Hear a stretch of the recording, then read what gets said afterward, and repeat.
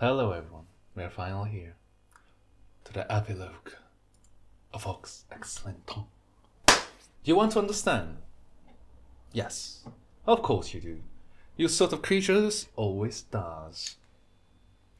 You were out last night was, well, in short was something. You lived probably, you learned definitely, you made choices, you had to.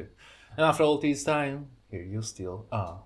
So after the recuperation from rages and houses of horror, you are out, walking the street of the place you may as well start calling home. You change out on your party gear, opting onto your old hoodie standby, if it's the mood you're in. You're not really looking to meet anyone new tonight, but well, like you wouldn't say no probably, but you are not jonesing for it, only a little. It's complicated. After an indeterminate amount of minutes of aimless walking, you look around and where you've ended up, you seem to have wandered into a dirt pile. You know this dirt pile? It's Fodder's corpse field. How do you get here? You wonder, you're pretty sure you were just on the other side of the city, with no particular desire to come anywhere near here.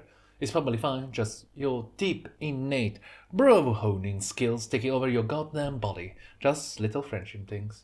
You look around for your pal Fuzzer, peeking down into a few of the other deeper holes. You might as well say hello since you are here and all. Holy shit, that again. Curiosity killed the cat, but you definitely got more than 9 lives at this point, to be honest. So you shrug and slide not gracefully down into the shiny hole. So shiny. Fuzzer is nowhere to be found, but there is a window down here. It's almost completely unearthed and doesn't make much effort to free it the rest of the way.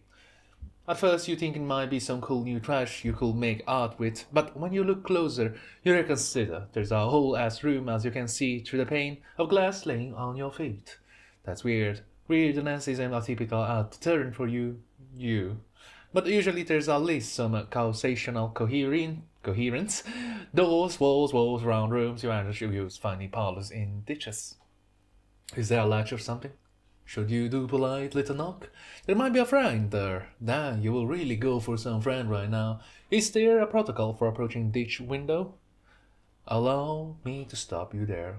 I am timeless being of the void, but even my patience has its limits. Fun is fun, but this fearless navel-gazing is no longer necessary. Coming from behind the shadow of that narrative text is so very hard to see your face. Oh Jesus, I changed! We are here, finally! We are back here. You aren't sure where you are, and it's surprisingly a little nerve-wracking. You look over your shoulder at the window, you guess you just fucking came, aren't you? The Alternia sky is framed by the edge of your door hole, and a knock in your stomach loosen a bit. Hopefully that means this is a two-way portal. And there's that bulb guy. You turn to look at your surrounding, and oh, there's someone here. The guy you just heard, you assume? He doesn't look like any other aliens you met. Oh, I'm not an alien. Oh, no more than any of us are alien to each other. In fact, nothing is alien to me. The real concept behind that term is alienation, being forced from the which is natural. Nothing is unnatural to me. I look upon all realities as equal, inviting and approachable. It's you, my dear, who are out of place. I could see that even if I was not omniscient, which I am. Okay, so I'm not an alien with no horns or case sign, though he's definitely not a troll, whoever he is. He seems to be white, just really white and brown, and his outfit is admittedly kind of dope. Are you my father? I always thought it was like, you are the creator of all of me and everything in this universe. Looking at him really ramps up your friendness. He just got this quality about him that you got to get with you. Take a step toward him, almost without thinking about it. Oh, my apologies. The composure has become extraneous. Let me take care of it for you. He snaps his fingers and your knee buckles. The force of the universe presses down on you like G-force. You blink and somehow he's there. Immediately arms are stretched to catch you as you fall. He steers you to the chase lounge and you drape yourself weakly on it. Please, have a seat. The emotional transition might be a tad uncomfortable, but I know you handle worse. You are not quite a soldier. Allow me to be the first to say that I'm very pleased with your work. I knew exactly what you were going to do, of course. And most of your work was, in fact, my work. Regardless, congratulations are in order. So are you Andrew? What is this guy talking about? Your work? You try to pause what he's saying, but your body's still shaking from whatever he just did to you. And you start thinking here. You suddenly sharply don't feel friendly toward him at all anymore, or toward anyone. The void left by that feeling is freshly gaping horror. It's like, ooh, you thought you were caved it itself. A black hole, a personality eating your body up from the inside. You try to pull your shit together. Isn't like it means business. There's no time to lose it, no matter if your sense self is shuddering. When you're truly reflecting yourself, you surely can't, with any honesty, claim to believe any of this was by your own making. Crash landing on a hostile alien world, surviving the impact, dragging around half-broken body and somehow non-mentally being eaten by local fauna. Did you learn an alien language just by thinking about it very, very hard? Right, Malik said something about that you were speaking perfect Alternia, and it was kinda weird, but you kinda just accepted it for no for no good reason. That's your whole deal. Your friends all accepted your quirks. That's what friends do. You say it to convince yourself as much as to prove it to him. So many trolls, so many fascinating aliens, and all of them wanted to know you. Do you really think you managed that on your own laurels? Were they all drawn to an indefinite something, je ne sais quoi? Well, yeah, you had this whole emotional arc, you got self-confidence, you grow as a person and help others to grow. The white text guy doesn't make expressions, but you get the feeling he's looking at you beatingly. I found you sweet, honestly I do. I don't intend to cause emotional injury, I'm just telling you the truth. Never lie, you will find. It isn't like you don't have admirable qualities on your own, of course. You have made quite a valuable vessel for me, and I appreciate that very much. I could not have done it without you. I'm not only joking, absolutely could have done it without you. It is just infinitely more fun to do these things together, is it not? Huh? What things? What did he do? What did you do? You hope you didn't do something that will fuck over all your friends. Though when you try to think about them now, the bonds you felt before come up all twisted. Without the artificial friendship drive he's given you pushing you forward, you're not sure what those memories are supposed to feel like. You close your eyes and breathe. You try to remember why Popia touched your face after you touched hers, her clothes trailing down your cheek, how Theseus laughed trusting as you keep watch. How Tagora gave you a chance when he was something in you didn't even see yourself. How not that long ago you got the cheater handle of an extremely friendly J-Blood boy. Those moments are like the memory of warm to you now, blurry, cold, and out of reach. Was all that for nothing? Your heart is at Charleston. Don't worry so much about it, I simply needed some dots connected, some pieces in place for my next move.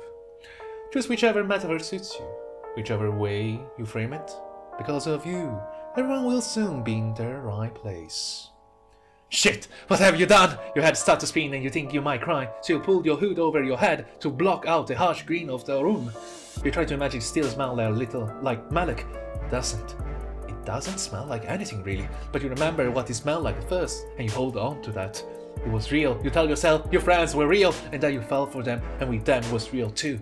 You are so afraid for them, and as guilty as you feel for craving it, the fear just makes you need those feelings you felt before even more. You're clawing desperately for the euphoria of caring, and be careful. Who cares if you had that fast food? Who cares if you had if your hand was forced? You felt it and still matters. You remember how you felt watching Kish perform, butting alive the righteous anger, and also how you drunkenly commiserated with her later when no, that's not right. That didn't happen.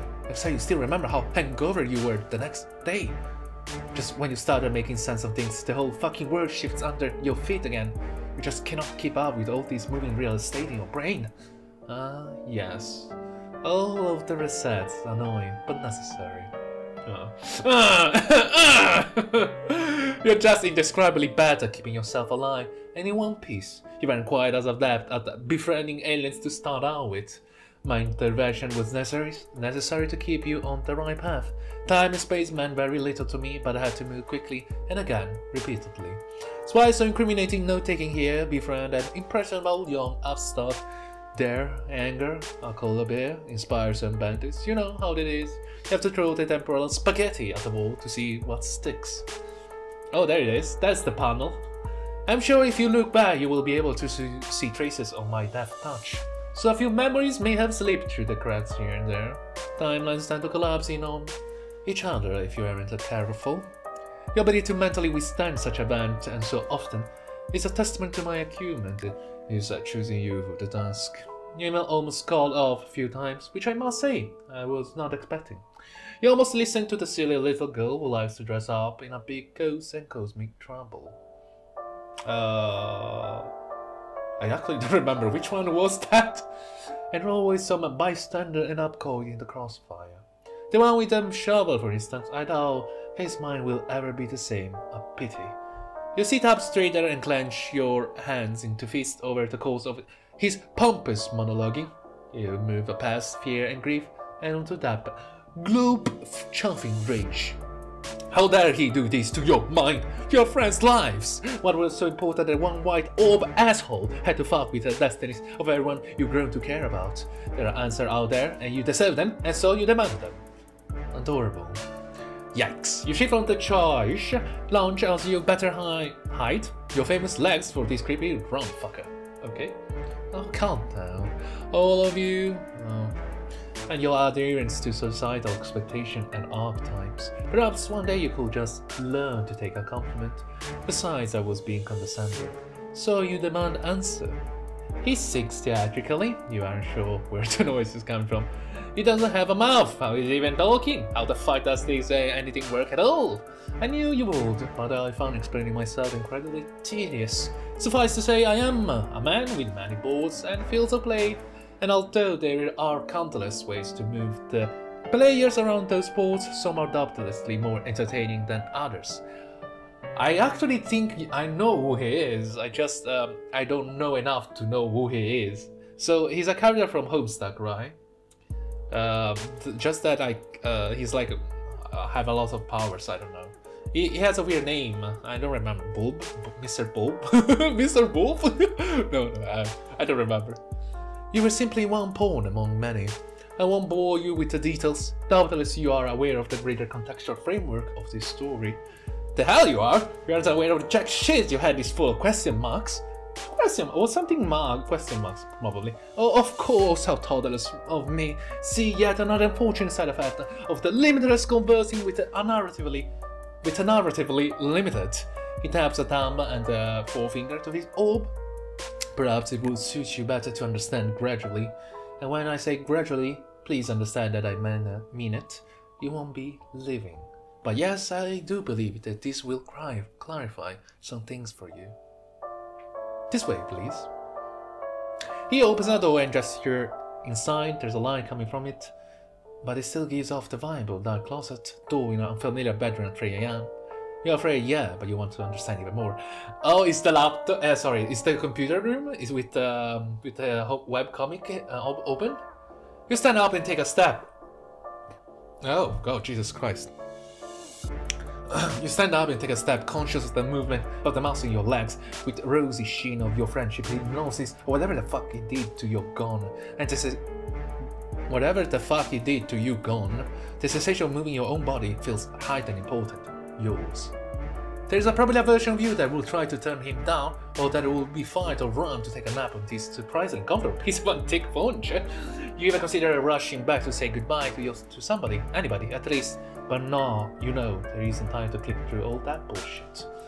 Those tributaries flicker in your mental periphery, so tangible you can almost see yourself choosing one, but you pull your focus back to your present and look him right in the orb. You just have to trust they'll remember you, because the you become after this journey, after all this friendship and growth and death and time, you need to understand. You owe it to your friends, but even more, you owe it to yourself. You found your river, you're going to see where it leads. So you follow him. Ah, it's the computer. I knew it! So Pasta Quest is right after you read all that shit. All the 80,000 pages! I don't remember, it was probably last, no. I don't remember. Well, 8,000 pages? I don't remember. Sit here, please. In the interest of expediency, I will leave you your own device while I go deal with unexpected but entirely unwanted guest. It shouldn't be too hard to pass out the truth on your own. All you need to do is read a brief webcomic. Brief! This is the fucking end! Guys! Holy fucking shit! He opened the fucking page. So I'm guessing she's the Bobby's going to fight the director, right? Or something like that. Are we done? Let me tell you about you. You read a short little webcomic. It's huge, the webcomic. We're not gonna read Homestuck. Oh, come on, guys! I want to fucking read it. There are 8,000 pages. You can read it by yourself. Why have to do it for you? Look at this shit. There's so much shit in it. Oh god. There's even so many options. There's so many Doom timeline. How am I fucking gonna do this? Anyway, ladies and gentlemen, this is the end of Hiveswap Friendsim, and this is the beginning of Homestuck. As you can probably understand, I'm not gonna pursue this webcomic as I'm trying to avoid it, because it's not really, I wouldn't say it's not a game, but I think you have to bully me in order to read it, but I don't think you're ever gonna reach that amount of bullying for me to read it out loud like that, like an old parameter I'm doing. So what the hell? It's like F off, F off, you youngling. Anyway, so I guess the ending was unsatisfactory to us to do the best quest, if you recall. It's funny how I play everything with the opposite direction. It's like, let's start from the end and go to the start. Oh, look at me doing the things into a correct chronological order. Anyway, yeah, that's it. There's the lovely collection we got here, and it's been fun. Some chapters were fucking great, some chapters less, and this it is. This is it. We finally did it. This is the end of Hiveswap Friendsim. I hope you enjoy, and I hope you subscribe. Maybe I'm gonna get more. There's actually Friendsim 2, if I'm not wrong. I saw it somewhere on Steam. I think it's a free chapter on the first one at least. So I may gonna read that maybe in the near future, or maybe even more far away than the near future. I don't know when I'm gonna schedule this. Anyway, goodbye.